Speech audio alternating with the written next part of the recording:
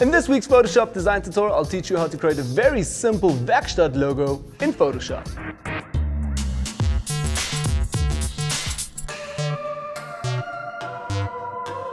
So hi guys, welcome back to a brand new Photoshop design tutorial. My name is Manny and you can find me over at tronicsdesign.com. So in this week's tutorial, I'm going to teach you guys how to do a Werkstatt logo. It's going to include some fonts, some shapes and some cool backgrounds. So yeah, if you're lazy like me, just have a look down below in the description. Is a link to the Tronics Design media package. Also guys, I know I haven't been here for quite a long while. Please excuse, I was busy building an epic studio called Pro Studio. I will include a vlogging episode onto this channel very soon. But yeah, enough about me. Let's head right away into the tutorial. Okay, so over in Photoshop, first of all on the right hand side, you guys can see here we have two groups. So the first group is the logo and basically just creating the logo, and the second one here, just the background. Now, let's open the background quickly and talk quickly about this. I'm not going to show you how to create this. We have done this in many tutorials. So let me quickly explain to you what we have done here. Also, if you are interested to learn more about this, please have a look. There are some beginner tutorials teaching you about canvas size and also get going with the background. First of all, you can see here I've added just a normal workshop kind of looking like picture, and yeah, a wood workshop if you can call that. Then also we have this as a smart object with some smart filters. Let me explain this quickly to you. If you would have a normal layer, just a normal picture layer, hit right click on here and say convert to a smart object. Now this layer is a smart object. It also has this little icon down here and you can apply smart filters. What this means is you can double click onto this and also tweak the filters afterwards. Once you've applied them, you can always tweak them afterwards. So let me show this quickly to you. You can see here I have the Gaussian blur there selected. Let's double click and right away the window opens again and I can retweak again my picture. Now let's turn it off. That's the before and after. If you want to understand more about this and want me to create a tutorial, please leave it down below in the comment section if you want to learn more about smart objects. Great, so that was basically just putting a bit of a contrast and a Gaussian blur onto the picture. Then I did a smart objects with curve here, an adjustment layer with some curves. I'll just try to push the highlights a little bit here, pushing them up a little bit so the background pops a bit. Then on top of that, just a bit of a grade layer. We applied this on multiply and opacity as well. So it's just a bit darker. Obviously you can also just take a black or gray normal layer, basically meaning a complete new layer, maybe rename it to gray, and then, let me do this correct, gray, there we go. You can also take the marking tool with Command A, all the Windows users, please if I say Command, you have to use Control. So Command A selects the whole canvas. You're going to hit right click, fill this up with maybe black or gray. You can also choose a color here and pick maybe a grayish color, maybe a little bit darker, say OK, OK, and right away you have this layer. Press Command D to get out of the selection. Again, all the Windows users, please press Control when I say Command. Now, the layer is still normal. Select this to multiply and also take down the opacity. Obviously, you have to switch off this, otherwise it's duplicated. So 85, somewhere around here, 81. See, it's almost a similar effect that you're getting with this layer. So actually, let me delete our gray layer here again, and that's basically the background how I started out with that. Now, let's start right away with the logo. First of all, what I'll do is go to View, and I'm going to create quickly some guides. So I'm going to select New Guide, select Vertical, and I'm just going to type here 50%. So I'm going to do one in the middle, and again, View, New Guide, and horizontally also 50%. Great, so we've created now two guidelines. This helps us again to obviously place our logo nicely in the center. Let me also turn this off here so I can quickly and easily show you how you can get started now. So I do get a lot of inspiration in the internet as well from especially the shapes like these.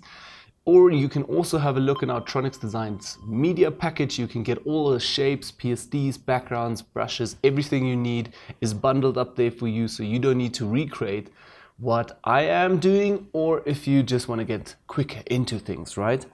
All right, so first of all, I'm going to go to the tool panel box here. I'm going to select custom shape tool and I'm going to open the shapes over here.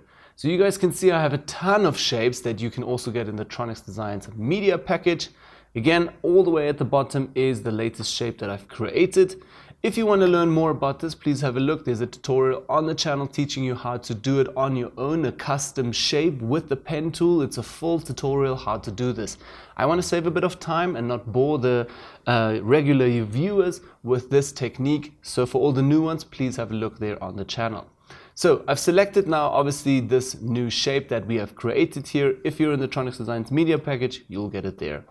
Great, I'm going to press now Shift on the keyboard so it's equally expanding, and I'm also going to try to make it the similar size. Obviously I'm copying now a little bit here, my old size, so let me just do it once again, like so, and I'm going to move it a little tiny bit into the center here.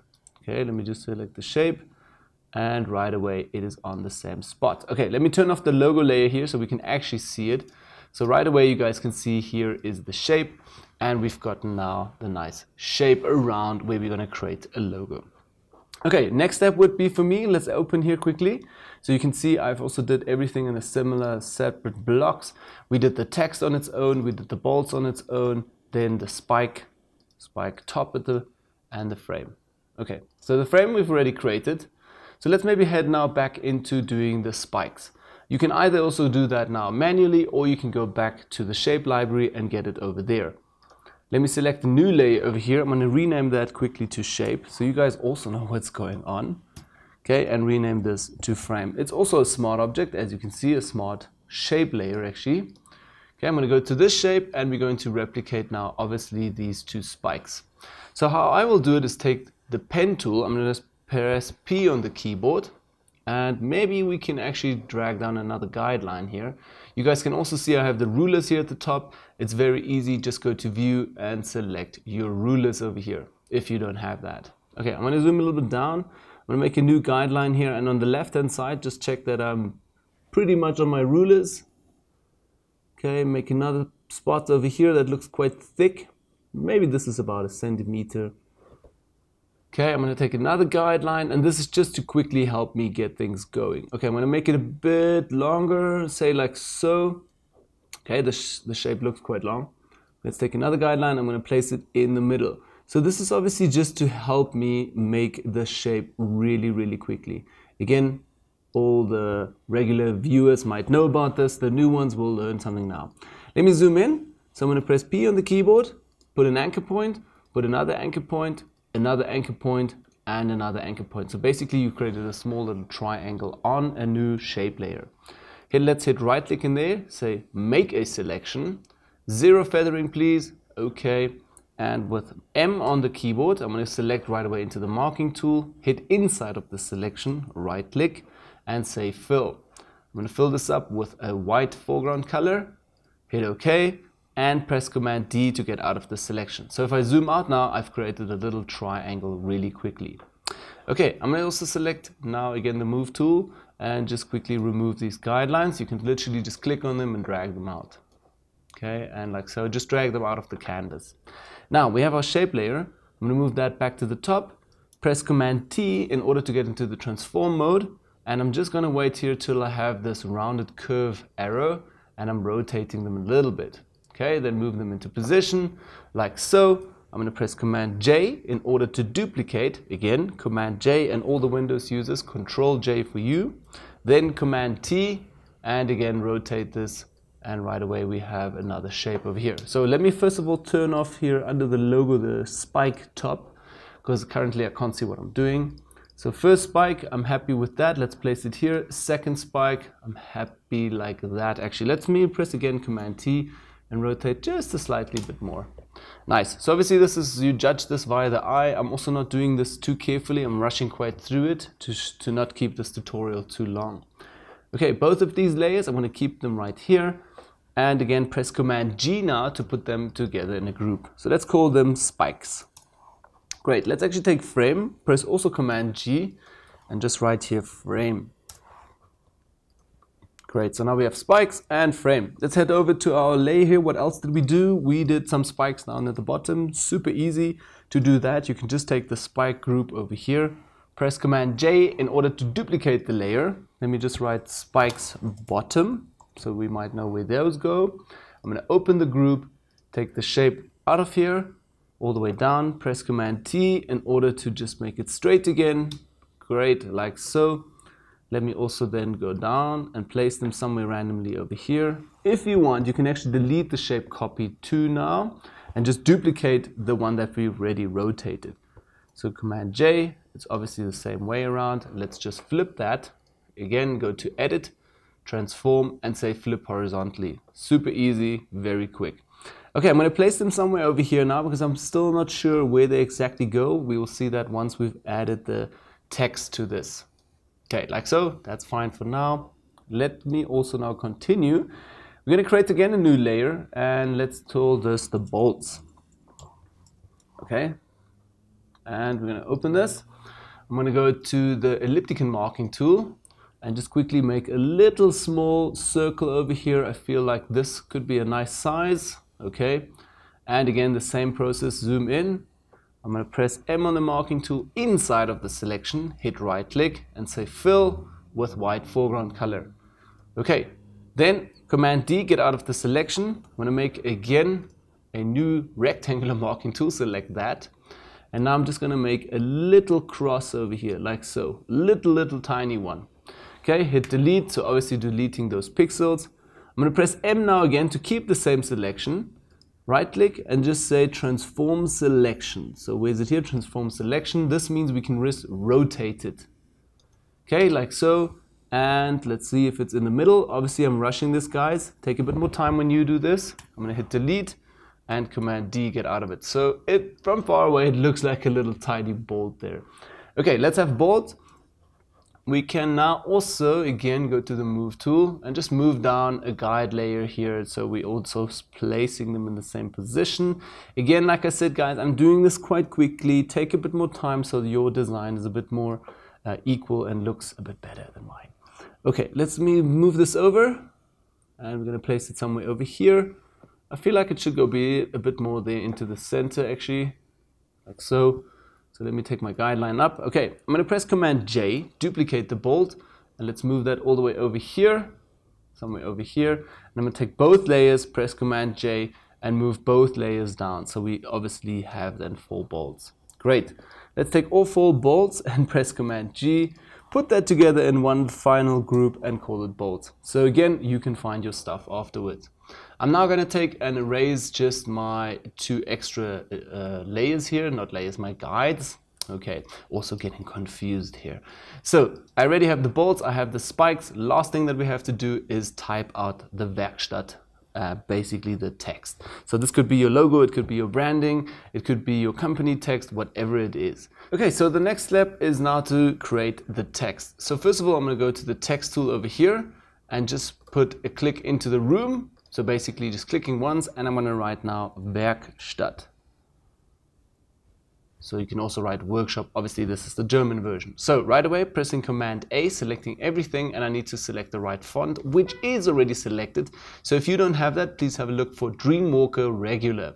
Then I'm going to up my size now to around 40 for this, nice and big. I'm also going to have a look here at my character box. Again, guys, if you don't have the character box, please go to Window and select the character box over here. I'm going to take my tracking from 0 to 20. And as well, I'm also going to create another warp effect on this. So we've never done this before. Let's select everything. You're going to go to this little T here that's on top of the mountain. That is warp text effect. So I'm first of all going to select the style, and that will be bulge. And it's nice big there. But I'm going to take this down maybe to just plus 23. So let me try 23. Okay. I obviously know the sizes because I tested it previously in the tutorial. Now, it's still a little bit too big. So let's just select T on the keyboard again. Select everything, and I'm going to make it slightly smaller so it just fits in a little bit more. Like 38, somewhere over there. And I'm going to make it this tiny bit more smaller. Let's say 36. Okay, accepting that and move it a little bit up. Great, so that's super easy to create, super quick. You can do it with any font, any styles. Yeah, play a little bit around with this if you're new to this. Now, last step that I'll still do is just again, T on the keyboard, make a little selection here. No, you know what? I'm just gonna click into the room and actually also write established 2018. Great, with the same font, same style. I'm just gonna make it a bit smaller. Okay, like so. I can also see that the sizes are a bit different. So let me just select 2018, and make that slightly bigger so it fits with the established. So again, remember, established is now font size 9 and 2018 is 10. So obviously the fonts are a bit different. Now let's place it also here at the bottom. I'm going to select it again and just make it a bit smaller overall. So let me select 8 actually, and then again the same process. 2018 needs to be 9. So 1 pixel a bit bigger there, 1 text size. Okay, I'm going to place it here also in the middle, somewhere like that. And remember, we still have to move our spikes here at the bottom. So I'm just going to select the layer, and with the move tool and the cursors left and right, move them a little bit into the space. Again, the shape also over here, and move that into space. Great. Then last step would be just taking Werkstatt and establish 2018, Command G, put that together in a group, and we can write text over here, and voila, we have finished almost the whole logo. So a super easy tutorial to do. Last step I'll still do is check all of these layers, hold Command or Shift if you like, Shift at the bottom and then the top, and it selects all the groups, press Command G again, and put that together in a final logo group. So yeah guys, that's basically it for this week's Photoshop design tutorial. A super easy tutorial to understand how to do a Werkstatt logo in Photoshop. So yeah, if you're lazy like me and just don't want to create this, have a look down below in the description. Is a link again to tronicsdesigns.com and also a link straight to the Tronics Designs media package where you can get all the shapes, brushes, elements, everything that you need to get you going right from the start.